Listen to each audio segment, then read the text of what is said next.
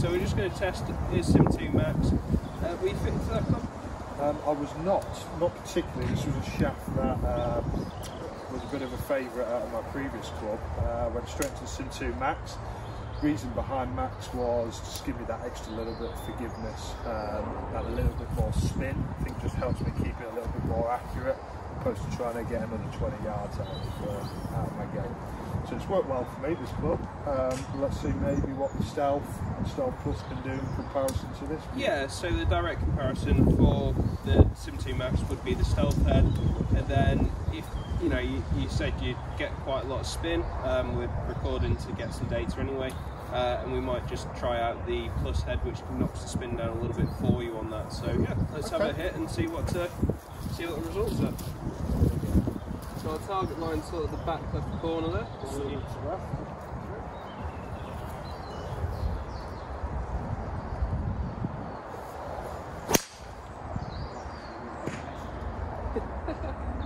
It's one of those you'll get away with on the course, I think, that one. That's a good example, because that's actually my bad shot, George. Is it? So a bad shot for me would be off the neck, spin up a little bit, lose quite a bit of yardage, but... Yeah, let me just grab the iPad here. Just hit the fairways. Yeah, we are we're a bit spinny here. At 4-2. So...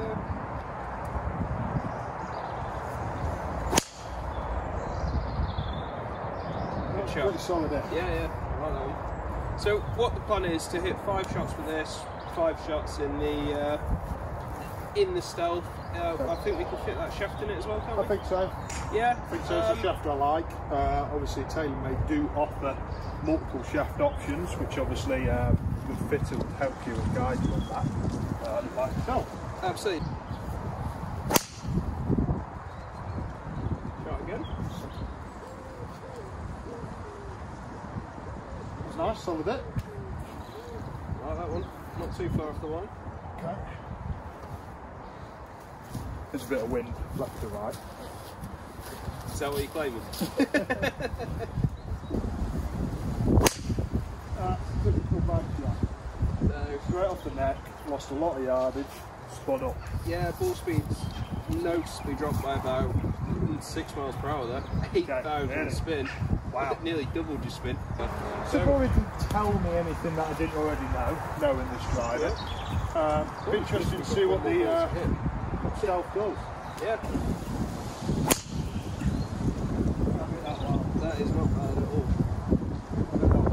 Very good. Yeah, ball speed straight back up to 159, I won't miss it. It's gone up to 164 there. 2.4 on the spin. I mean, it doesn't show it on carrying total distance, but that is probably your best shot today so far, I'd say. Would you agree? Yeah, it's certainly the most solid hit. I think the interesting thing there is certainly something that is happening in modern technology is keeping the spin a little bit more consistent. So you see on some of them good shots, spin was at a reasonable level. You look at some of the bad shots, you were sort of getting up into 6,000, 8,000, which for me is probably spinning a little bit too much and losing too much distance on bad shots. But it's finding that balance between hitting that fairway and hitting bottom. So let's see what the Stealth does. So on those numbers, you're saying interesting now. What stands out to you? Obviously, you're also a pro. You're a fitter. What numbers would you like to see that surprise you? What would you like to see improve? I think probably the biggest aim of this, from my point of view, why I would do this video and what I'd be looking at then fitting wouldn't necessarily be the distance, because a player like me doesn't necessarily need that extra distance. It'd be more controlling that spin level for me. So that's the big number I'm sort of taking out of that. Let's see if we can make them spin characteristics a little bit more consistent. Yeah, absolutely. And for a player like Lewis, who does launch the ball quite low, I mean, his driver is set to 10.5 degrees. Yeah. Again, we're using the same shaft as what was in the Sim 2 head, in 10.5 as well in the Stealth. So like I said, this is about as like for like as we can possibly make it. But yeah, so because of that low launch that we've got, you actually need that extra spin just to get the ball up in the air. So if, you know, people talk about, you might see maybe 2-2 is good. For Lewis, that means the ball kind of just not get above your waist. So I think for me, 4-4 isn't a bad spin number, but let's see if we can make the bad shots spin a little less, just to get that little bit more yardage on a bad shot. Definitely. Let's give it a go. So stealth, brand new stealth. I suppose the most noticeable thing here, red face. We all love a red face. Nice chic looking club. Nice and stealth looking. That shape looks good. It's quite good with that shafting as well, to be fair to it.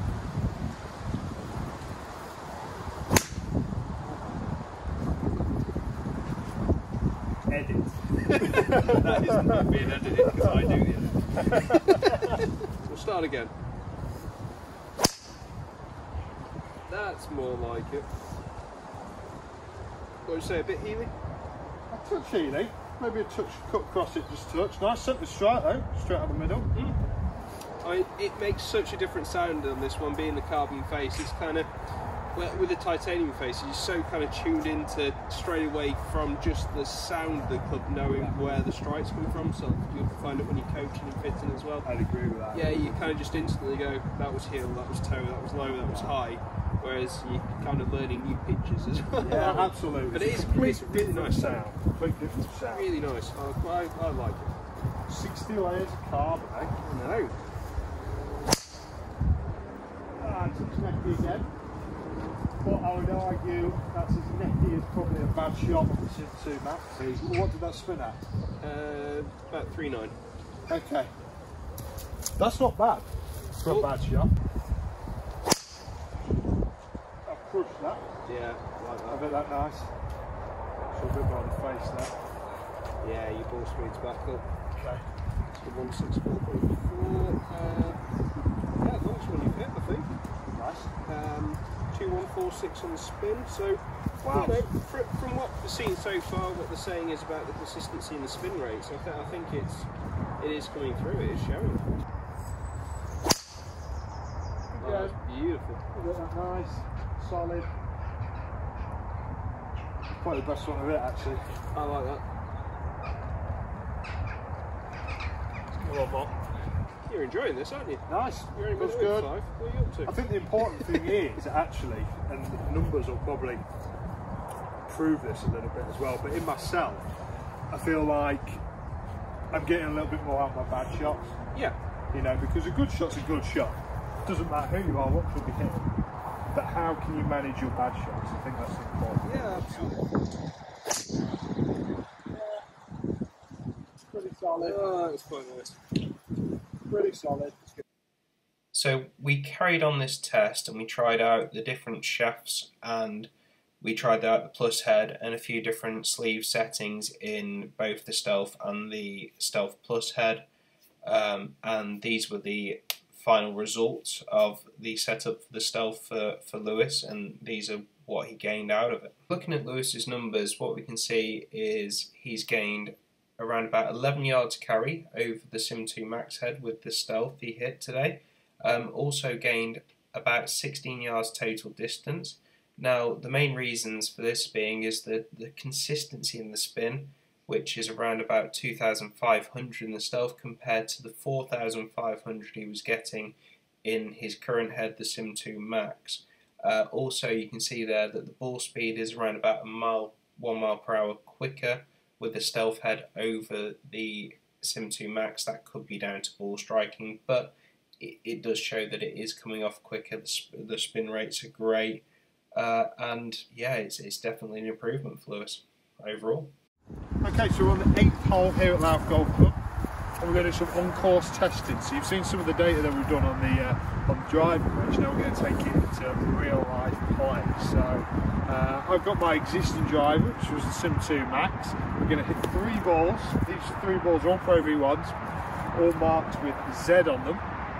Then going to go on to hit the Stealth driver, the same shafting, the setup that George fitted before, and they're all going to hit 3 balls with the X on. So we're going to see what that does on golf course, real life. Absolutely. So in the testing we looked at how much was it? 12 yards carry? So we were looking at a little bit more carry, weren't we? Yeah, a bit more longer distance. More importantly, bad shots spinning a little bit less. Yeah, so the bad shots actually did get out there, didn't they? Yeah. Fine. Now we've managed to get onto the 8th hole here. which just happens to be a shot where you need a little putty one. Yeah. And as we've just been watching, Lewis, this shot really does favour him, and it is downwind. So if he does hit good ones, don't give him too much credit. Bombs. Bombs. All right, that's it. Okay. Right, so we've got 3 balls, 72 max to go.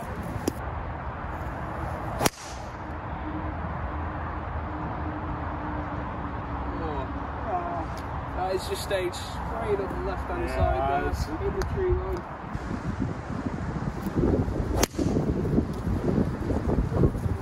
Not bad. Should just hang on. Okay. Yeah, not bad at all. Don't mind that one. How did that feel? Obviously, I'm not striking it. As a touch, a little bit necky. Most of my shots are necky, as you've probably all established. Pretty typical one for me. Yeah, I like that well. Yeah, I like that a lot. That was a fantastic shot. Split the middle.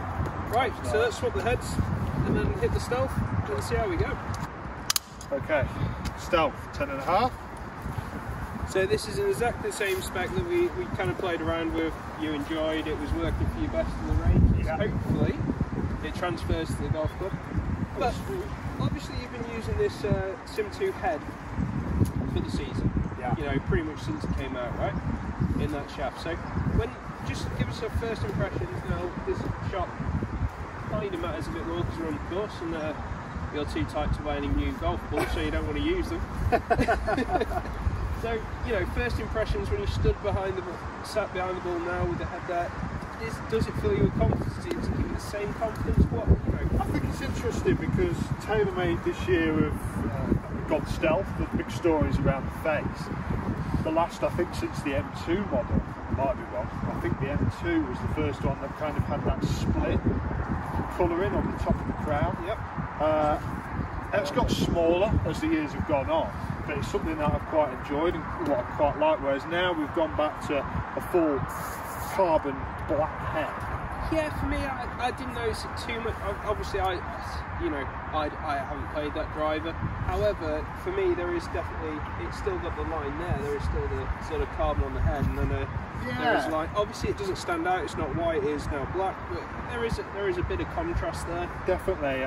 Just maybe I'd probably have to hit it more. Like any set of golf clubs, you need to sort of have them repetitions out on the golf course to feel that confidence. I think certainly the most striking thing that points out to me, everybody's talking about the red face, is you actually put that down behind the golf ball, actually you don't see as much as the face. The red doesn't stand out as much as you think it probably. Well, that's funny because that's exactly what I was going to ask you. So before you hit the shot, I was just wanting to know that, is that helping you with your aim? Is that helping, you know, is that giving you a bit of an added confidence boost when you're there to just as an extra checking point just to make sure you're I think it certainly stands out. It certainly separates the face from sort of the top line. For me, I suppose it depends on where you're lining your eyes up to on the club a little bit. But funny, we were having that conversation the other day, weren't we? Very different between me and you. But I don't know who's doing it right and who's doing it wrong, but it's certainly not a club that I'm looking down at it and thinking, oh my god, red face. But you're going to know what golf club you're using this year at the golf course. Your friends are definitely going to know that you've treated yourself to it. Definitely gone stealth. But be interested to see what the results are. Yeah, I'm looking forward to those. Okay. So these are all the X's, are they? So these have all got the X on, all Pro V1s. Awesome. I've knocked it, which we've heard a lot today. But it's in play. That's a shot I like. That's kind of a typical shot. I would probably say visually the spin was down a little bit. Yep. And it'd be interesting to see how much distance we lost there or gained in comparison to the one that I did hit well with the Sim 2. Oh, look at that. That is beautiful. It's just stayed in the air forever. That's gone well. That's nice. I mean, it didn't look like it wanted to come down. Launched well. You see, to me, straight away, you know, I've hit 2 golf shots, and that in a very small amount of shots to probably say this, but I'm starting to feel quite comfortable with this golf club. We're in the carbon age, George. Carbon wood age.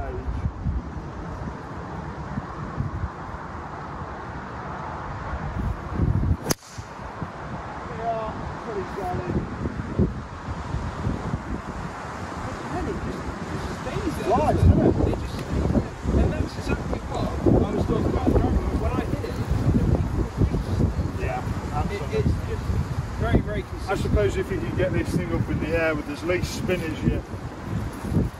as possible for you, then they are absolute bomb. Absolute bomb. So let's go and check out the result. So that's Lewis just collecting his. That was the first one you hit with the Sim 2, wasn't it? So it's a Sim 2 Max. Yeah, so all the Zs are for the Sim. Now, if we actually look over here, we've got 2 balls just here, we've got 2 balls sort of here, and we've got one on the right side. The one on the right, I think that was the one that held on again with the Sim, wasn't it? We weren't. That's a Sim. Let's just go and have a look. I remember a shot going out there. But again, it did give you a nice clear shot up at the flag there. It's a Sim 2. It is the Sim. Sim 2 Max. I mean, you can pick them up, I think. We're only going to have to go back for them. Then we've got Sim 2 Max. Sim 2 Max? Actually, only one of the 3 shots hit the fairway with my old driver. Interesting. Stealth.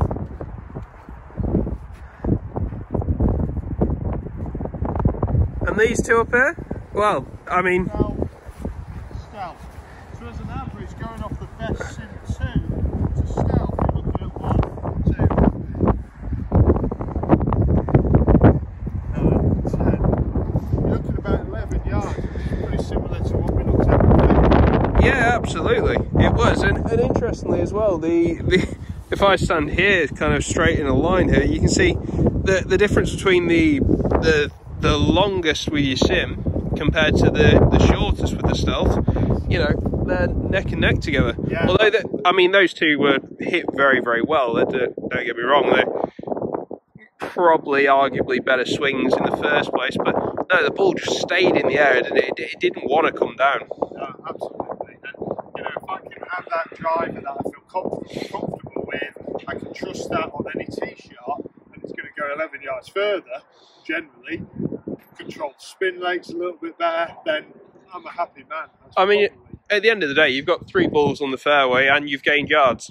Absolutely. And, you know, that's what you're looking for. Yeah, 100%. So, for me, my driver of choice this year is probably the Stealth. Back in the shop, and today was great. I know some people have tested these and not actually gained too much in yardage, but today we did see, obviously, you gained, what, about 11 yards? About 11 yards, yeah. You know, and that was sort of on the range testing as well as actually trying it out on the golf course. And that's what we would encourage you all to do when you come down for a custom fit with us. We'll take you onto the driving range, go through the shafts, the heads, the feels, make sure you're enjoying the club, and then we'd like to take you out onto the course and also compare them, you know, with proper balls in a proper environment, just to make sure that you are actually gaining something out of these clubs. Absolutely, yeah. You know, here at Lewis Hackett Golf, we're catering for every type of golfer.